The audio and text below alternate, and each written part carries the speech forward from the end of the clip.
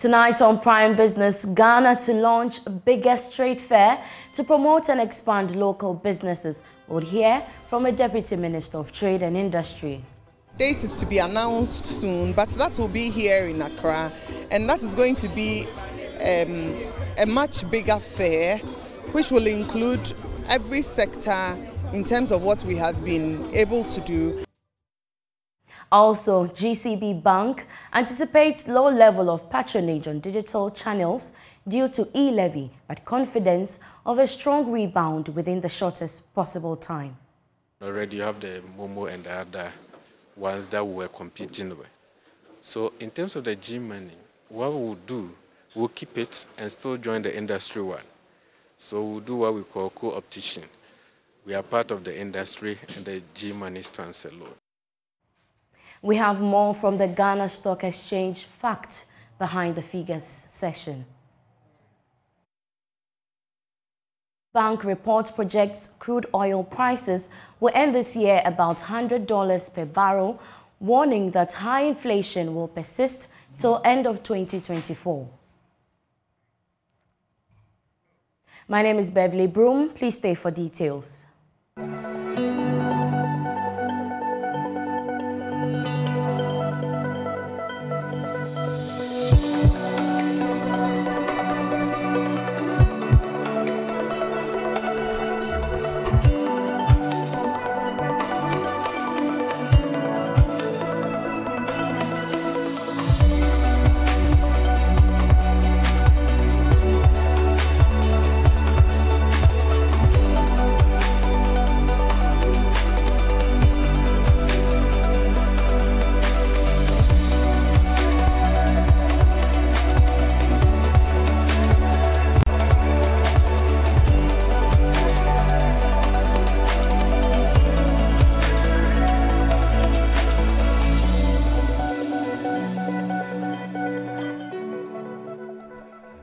Let's settle for the details now. Bearing any hitches, government will launch the biggest trade fair in the country, dubbed Ghana Trade Fair, later in the year to promote and expand local businesses as well as create jobs. This is expected to support existing fairs. A Deputy Trade and Industry Minister, Nanama Dokuai Siame J, says the Ghana Trade Fair will showcase products and services from every sector of the economy. She disclosed this to join business at the relaunched Exim Bank's popular Tuesday Market, an initiative to create awareness for made-in-Ghana products and harness their potential for export. There's more in the following report. The Tuesday Market is a prelude to the Ghana Fair to be organized later in the year, which will promote businesses in all sectors of the economy. Nanama Dokuai Isiame is a Deputy Minister of Trade and Industry and tells Joy Business organizing trade fairs will help expand the about 90% of small businesses into giant firms.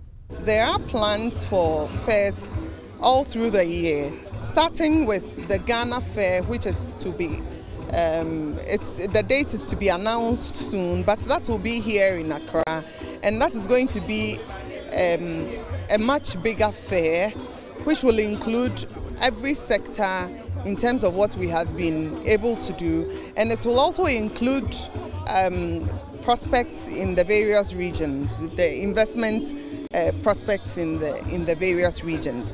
In the past, we've done fairs in other parts of the country. We've done fairs in Koforidua, we've done fairs in Kumasi and other parts of the country. And knowing how seriously the ordinary Ghanaian takes manufacturing and industrialization, it is very important for us to be able to showcase what we have been able to do. And we are going to encourage the organization of fairs across the country. Deputy Chief Executive in charge of banking and business at Ghana Exim Bank, Rosemary Berry Archer, said her outfit is using the Tuesday Market to promote local businesses. She said Exim Bank is committed to government SME development agenda. We are committed to the government's SME development agenda. Indeed, the board of Ghana Exim Bank, together with executive management, have approved a certain amount of money that goes into financing this fair. It might also interest you to note that it's free. We don't charge them anything. So it's by invitation. We wish we could have about 200 businesses here today, but we couldn't. We have about 60 businesses represented here today. So indeed, we are committed to this cause, and it could even get better. Hip life artist Kofi Kinata urged Ghanaians to patronize locally made goods to grow businesses and create jobs. There should be a law or some kind of enforcement that's going to force them to put a Ghana products like as a very good place, like showcase it for people to see. Because sometimes when you go to these supermarkets, the Ghanaian products are, excuse me to say, are like they are hidden it, and so it should be, when they say showcase, it should be at a place where everybody can see it. GCB Bank is anticipating low level of patronage by customers on its digital channels with the implementation of the electronic transactions levy, but confident of a strong rebound within the shortest possible time. There are fears that some customers may deactivate their digital account in order to avoid the payment of the 1.5% levy, which begin on May 1st. Taking its turn at the Ghana Stock Exchange organized Facts Behind Figures, Deputy Managing Director of GCB Bank, Socrates Afram, has expressed confidence that the bank will maintain its dominance in the digital space. GCB Bank's digital platforms, especially the G-Money, recorded some gains during its first year of introduction, presenting its 2021 year performance at the Ghana Stock Exchange organized Facts Behind the Figures event. The Deputy Managing Director in charge of finance, Socrates Afram, says the bank will invest heavily in digital platforms despite the introduction of the e-levy. Already you have the Momo and the other ones that we were competing with. So in terms of the G-Money, what we'll do, we'll keep it and still join the industry one. So we'll do what we call co-optation. We are part of the industry and the G-Money stands alone. Because the G-Money will be exclusively GCBs, in our view, we think we'll be a lot more nimble in terms of what we do to it, what we add, what we subtract. The industry-wide wallet, it is great. It will bring convenience to our customers. So even if you're on G-Money, you can still play in that space. And if you're in the industry space, you can still play on G-Money. So it's up to us to put a lot more attractive products on the G-Money that will serve the needs of customers.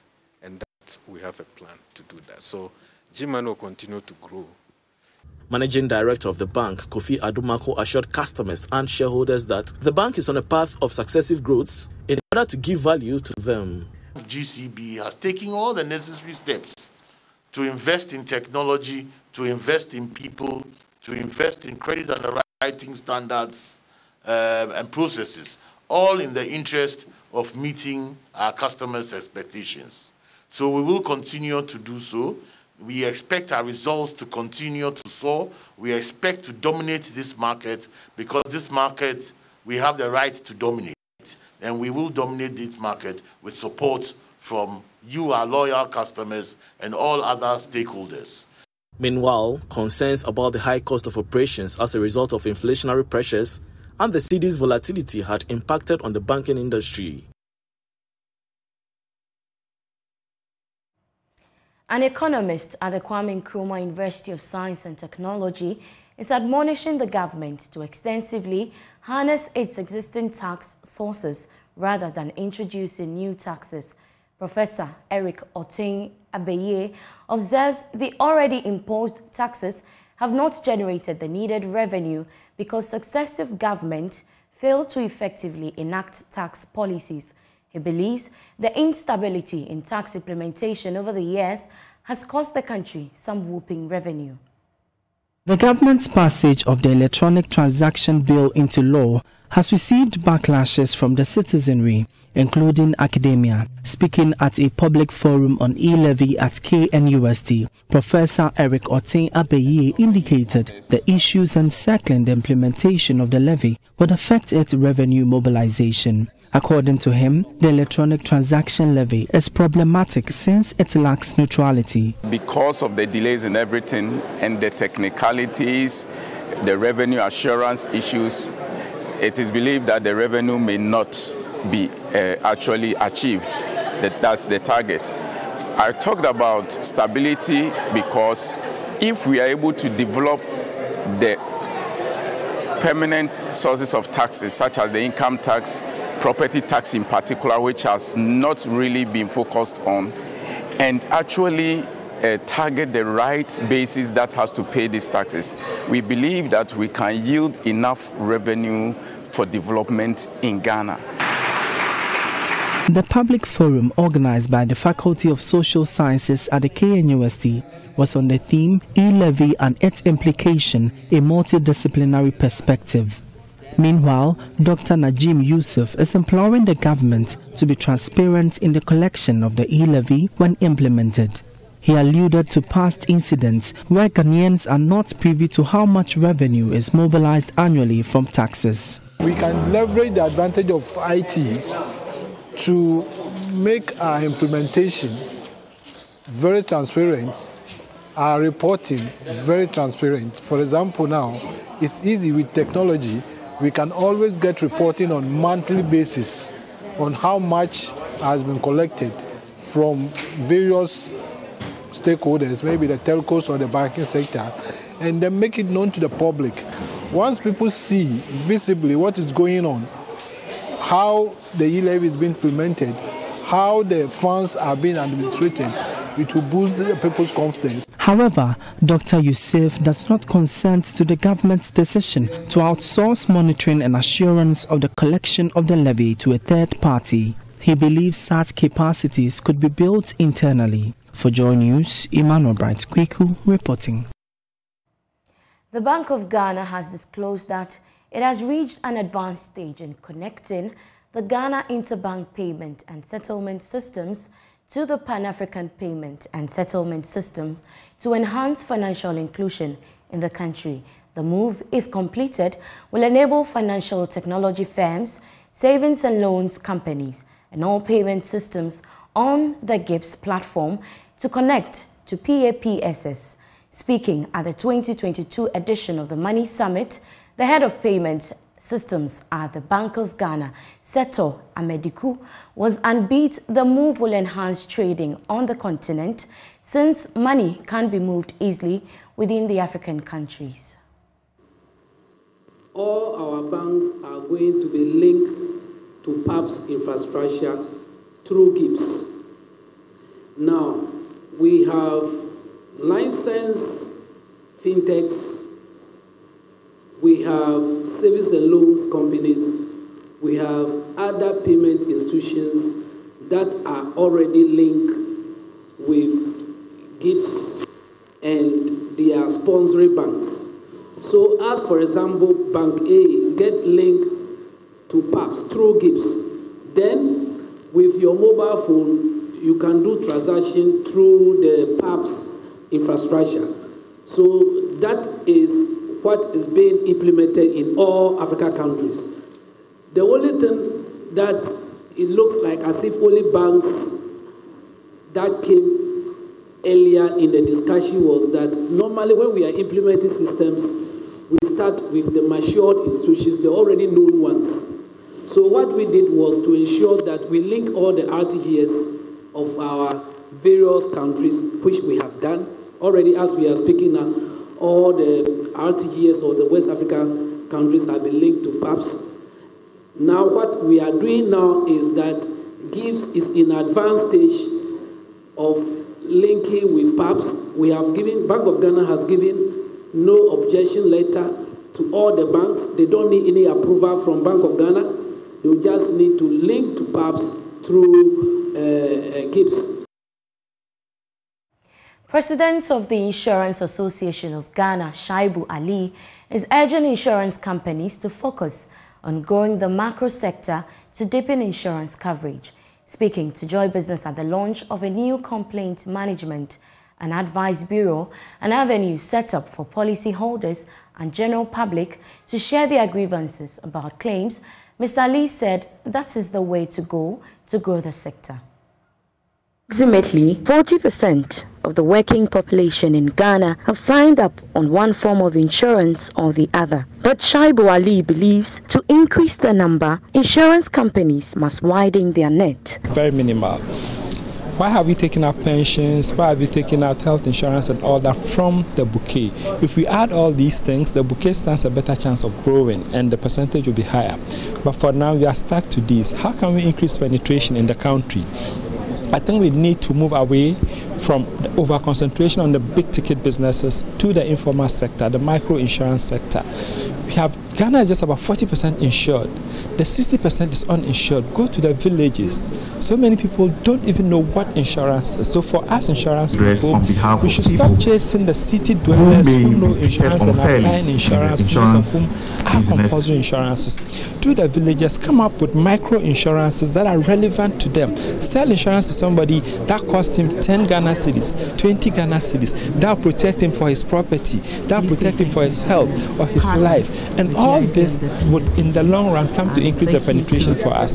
But if we continue to concentrate on the 40% alone, that cannot grow the pie. So we need to start to think outside the box. Reacting to perceptions about delays in payment of claims, Acting Chief Executive of the Ghana Insurers Association, Dr. Kingsley Kwebasin, revealed that most insurance companies pay not less than 4 million claims on a daily basis.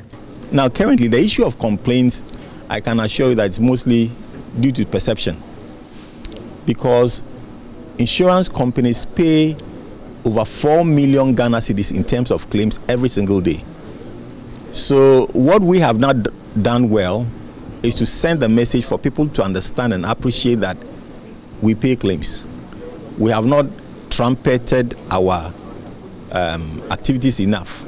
And so this campaign seeks to assure people that, contrary to perceptions, that there is no avenue for you to seek redress or in terms of claims, we are trying to demystify that issue and then make people aware that there are opportunities and avenues available.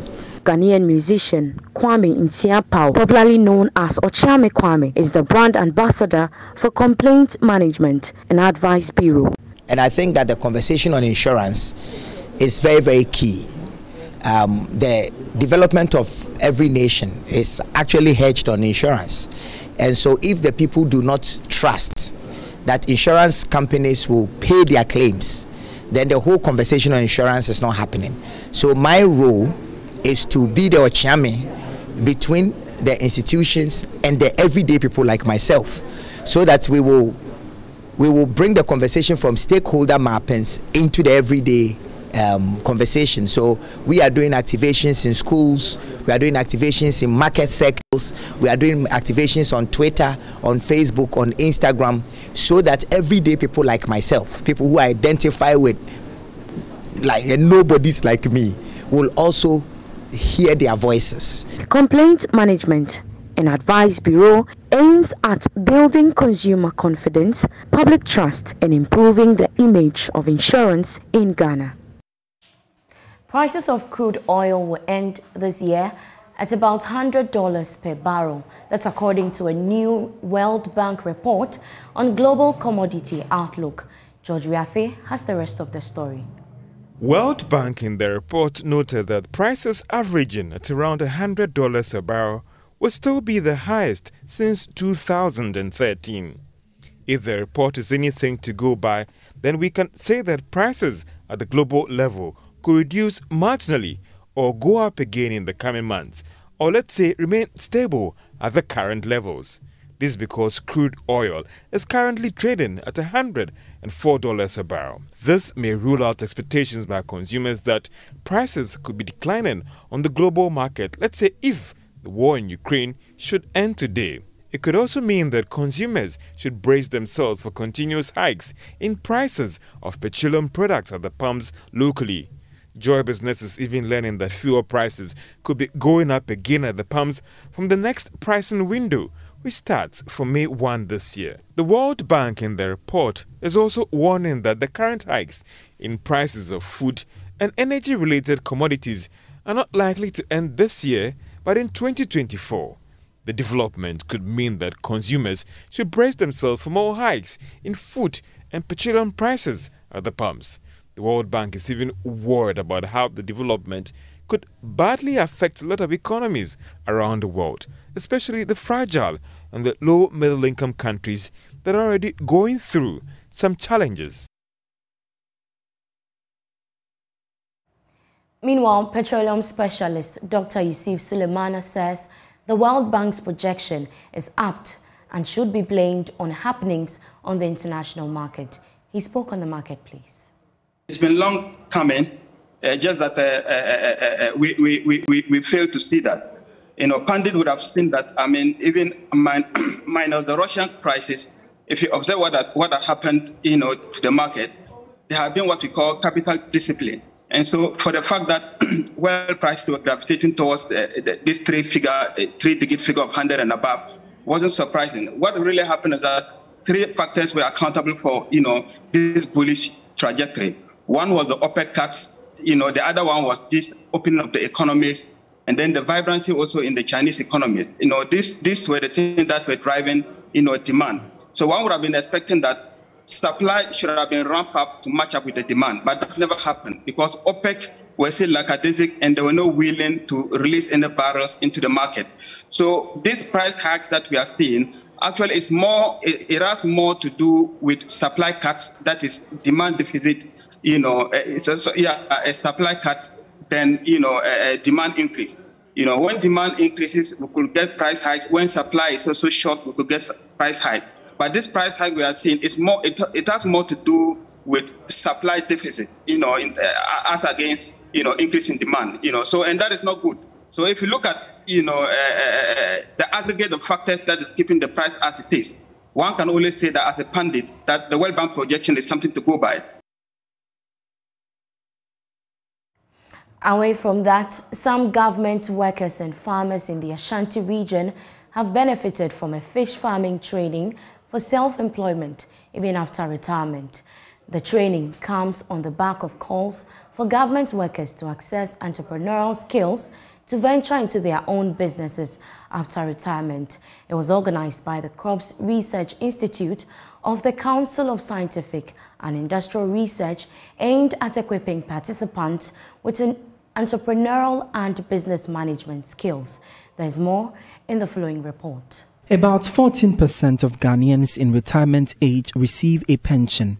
As of 2018, there were close to 1.9 million people in Ghana aged 60 years, with about 270,000 of the figure receiving pensions. Many pensioners have had to rely on meager financial resources to fend for themselves. Director of the Crops Research Institute, Professor Moses Muchia, explains the motive for the workshop. We have also realized that of late, people need a lot of resources to go into fish farming. But we sat down and developed a simple thing, a collapsible pond that all farmers can easily afford. And also people are saying that when they go to pension, what are they going to do? So we thought about all this and we decided to come out with this aquaculture. The two-day training availed participants with aquaculture and business management and planning skills. The acquired skills would facilitate participants to harness their limited resources to make a living. Dr. Jonas Osei Edu, an economist at the Crops Research Institute, facilitated the training. What we're trying to do at Crop Research is to make sure that our technologies get out to the public through trainings. So this is the second training on aquaponics-based food systems. Basically, aquaponics has to do with how you can rear fish at your backyard and also use the wastewater to fertilize your crops. And you don't need so much to start. So we're trying to get to our industrial players through trainings of this nature. Some participants said the training has been impactful. I work with MOFA and we have been training farmers, but this one has given me new modern method of fish industry or the aquaculture. We've also known that feeding of the fingerlings or the fish has a time limit and quantity. You shouldn't let anybody come and feed them anyhow. That's all for Prime Business. We have more business news when you log on to myjoyonline.com. I leave you with business news making headways on the international